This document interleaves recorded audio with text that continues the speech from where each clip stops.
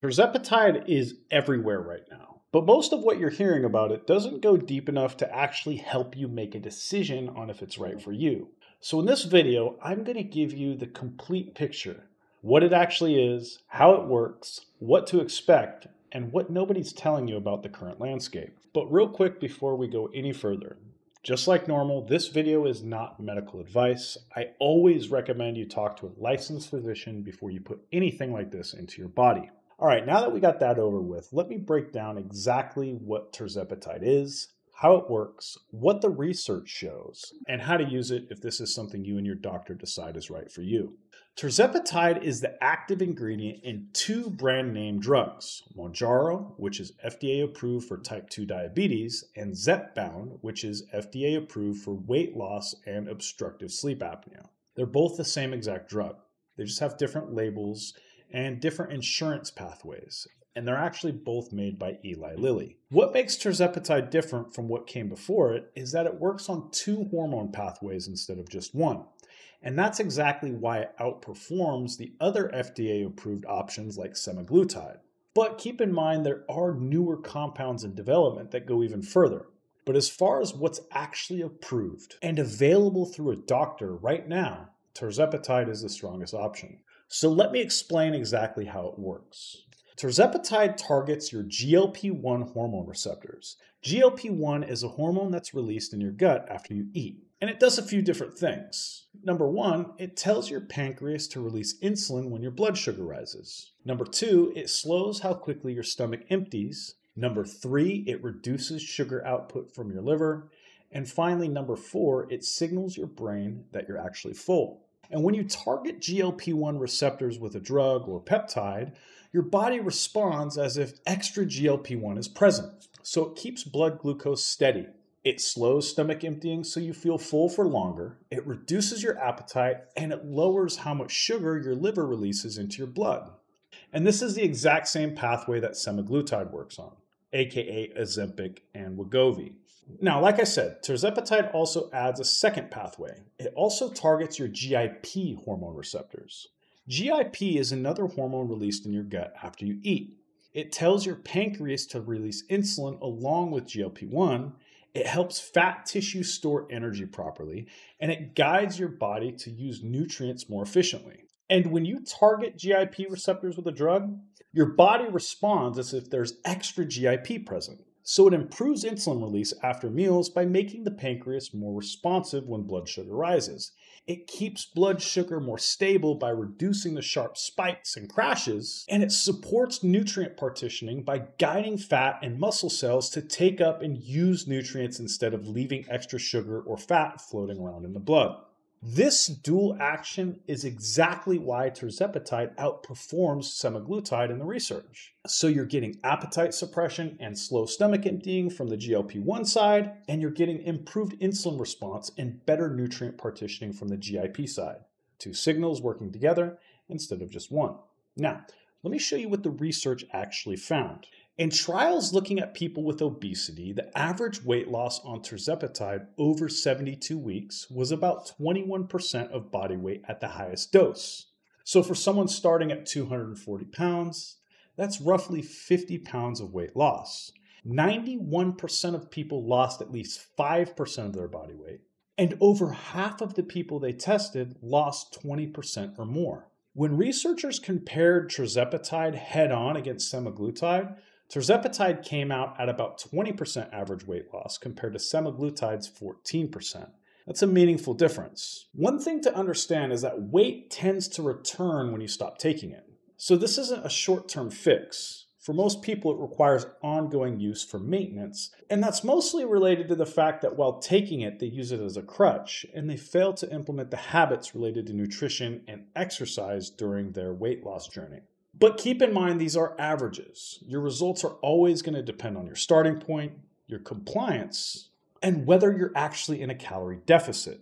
Tirzepatide makes the deficit easier because you're not fighting hunger all day. It's not going to replace the deficit. Now, the benefits go beyond weight loss though, and this is important because it explains why doctors are interested in these drugs for metabolic health in general. In trials, participants saw significant improvements in blood pressure within the first 4 weeks and continued over the full study period.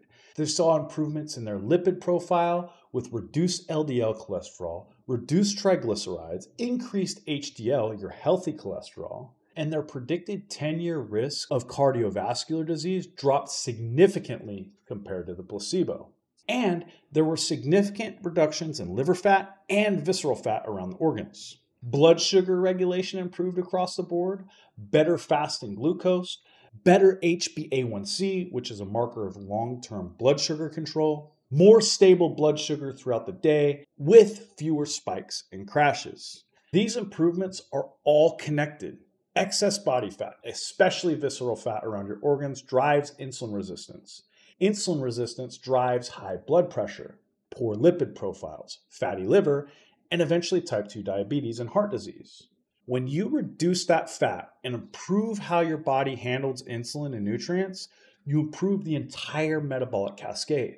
The weight loss is what you see on the scale, but underneath, you're improving blood pressure, cholesterol, liver function, and long-term cardiovascular risk. Now, let's talk about dosing. Most people start at 2.5 milligrams per week. This is the adjustment phase where your body gets used to the drug. The typical recommendation is to stay at each dose for about 4 weeks before considering an increase. And the available doses are 2.5, 5, 7.5, 10, 12.5, and then finally 15 milligrams. Now, I do want to clear something up because there's a misconception here. Taking a higher dose does not mean you get better results.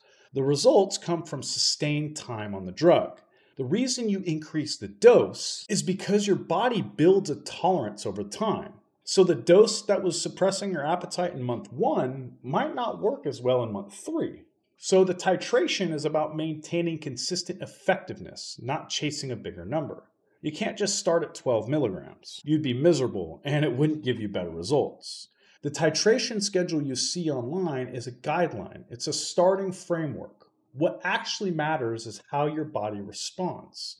If you're tolerating a dose well and you're still seeing appetite suppression and consistent progress, there's no reason to increase just because the calendar says so. If the current dose stops working as well and you're not getting that same effect, then it may be time to move up. And on the other side of the coin, if the side effects for you are brutal at a certain dose, you have options. You can stay higher and let your body adapt, or drop back down to where you were stable and try again later, or increase in a smaller increment.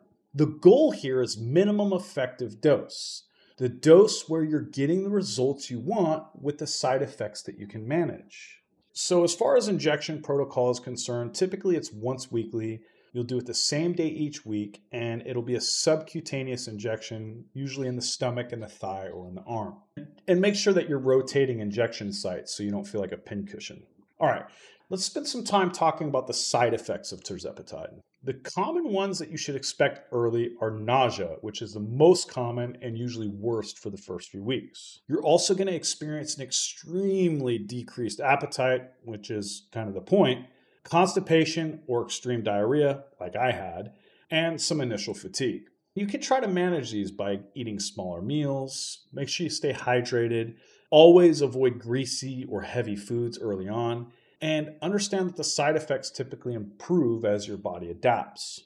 One thing that I will add here is that making sure that you're getting enough protein every day, especially when you have the appetite suppression, is imperative while you're on these GLP-1 medications. The typical target for most of my clients, if they're trying to lose weight, is 1 gram of protein per pound of whatever their goal body weight is. Try to make that a non-negotiable. That way you don't lose muscle while you lose the weight.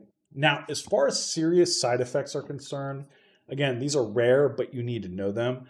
There were reports of pancreatitis, which shows up as severe abdominal pain. If that happens, make sure you seek medical attention immediately.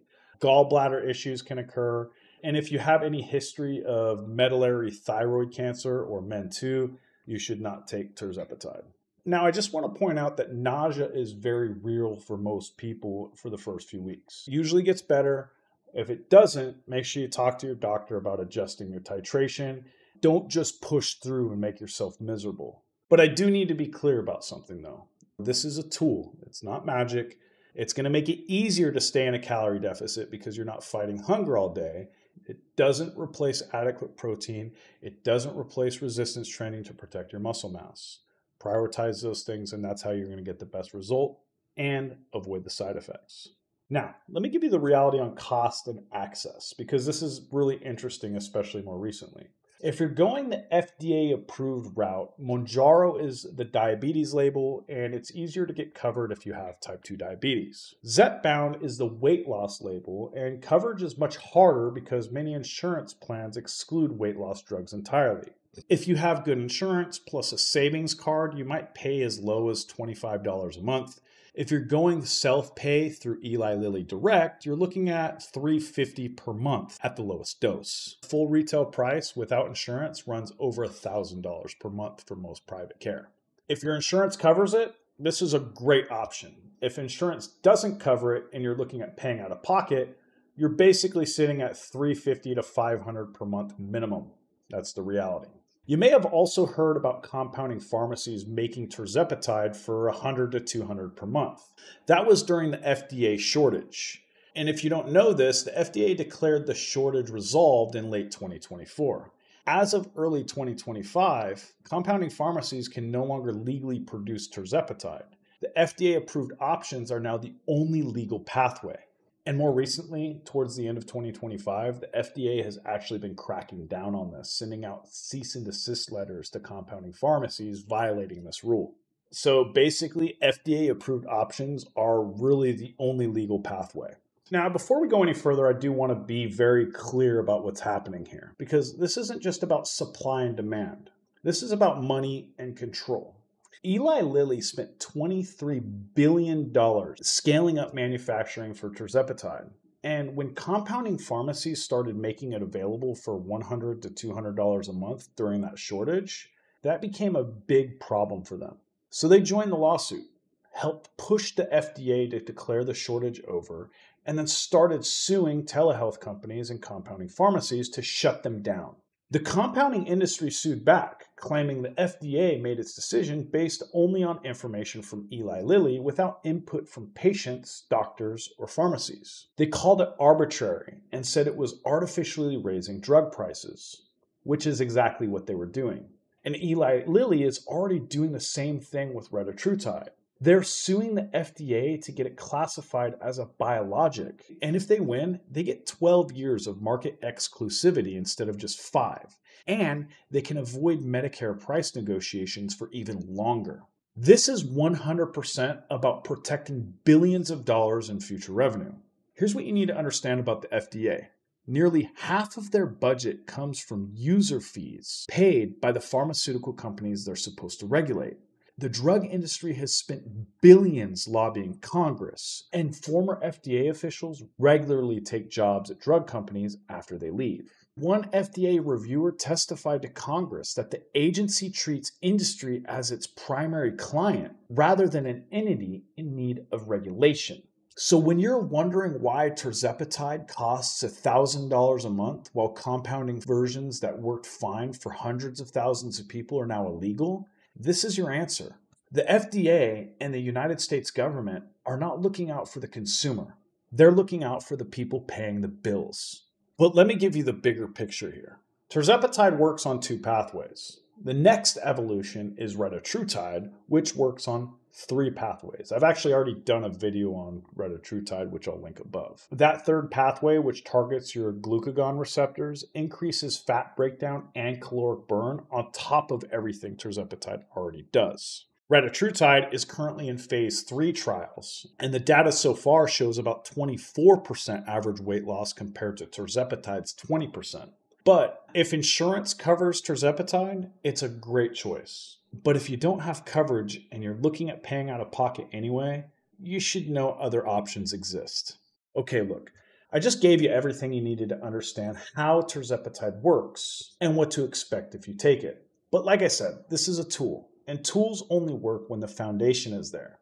Inside my free community, I actually break down everything you need to build that foundation. Training, nutrition, supplementation, and yes, peptides and GLP-1s when you're ready for them. I have groups for men and women, and you'll find people in there who are actually doing the work, not just talking about it. If you want in, all you have to do is click the link in the description, sign up for a free account on School, and we'll get you access. One last thing before I go for the day. Make sure you drop any questions or comments below in the comments section. And if you felt like this video was helpful, do me a favor, subscribe to the channel, and I will see you on the next Supplement Spotlight.